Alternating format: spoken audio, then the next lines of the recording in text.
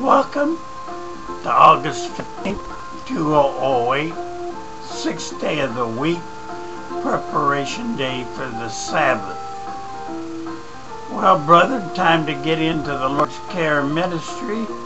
A light shining from above, day 228 of the year 2008. That God of peace makes you perfect in every good work of His will. Hebrews chapter 13, verses 20 and 21. Now we go over to 2 Corinthians chapter 13 and verse 11. Be perfect, be of good comfort, be of one mind, live in peace, and the God of love and peace shall be with you. Ephesians chapter 2, verses 8 and 9. By grace you are saved through faith, and that not of yourself. It is the gift of God, not of works, lest any man should boast. James chapter 1, verse 17. Every good gift and every perfect gift is from above, and is coming down from the Father of lights, with whom there is no variableness, neither shadow of turning. James chapter 1, verse 17. Now Philippians chapter 2, and verse 12 and 13. Work out your own salvation with fear and trembling, for it is God that is working in you both to will and to do of His good pleasure. Romans chapter 12, and verse 2. Be you transformed by the renewing of your mind, that you might prove what is that is good, and acceptable and perfect will of God. Philippians chapter 1, verse 11. Being filled with the fruits of righteousness, which are by Jesus Christ unto the glory and praise of God. 2 Corinthians chapter 3 and verse 5. Not that we are sufficient of ourselves to think anything as of ourselves, but our sufficiency is of God. Sorrows of the believer, the patriarch's example to the afflicted. The patriarch's example to the afflicted. Hebrews chapter 12, verse 1.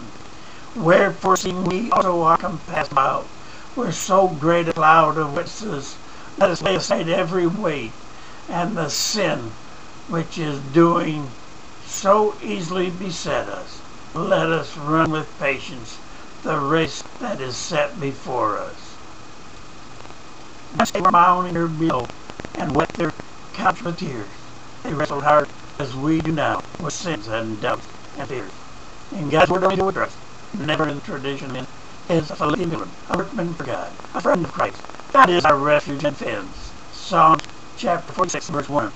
Our God is our refuge and our strength, and very present help in trouble.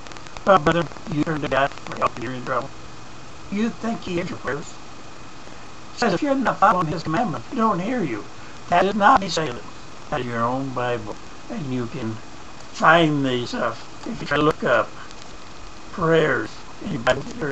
Let me look here, see if I can't find it. Oh, I see. It's I don't seem to find it right now, but it is there. Look it up in your own Bible. And now, well, here we go. Sorry it takes so long here. It says, pray not. God will hear you. Look up the words, pray not. Go to Jeremiah 7:16, Jeremiah 11:14, John 7:18 and verse 9, John 17 verse 15. And it says, He will not hear you.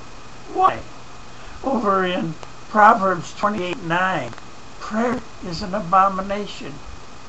That is for those who are trying to follow the tradition and not the Lord's tradition. But yet you want both sides. God says it won't work.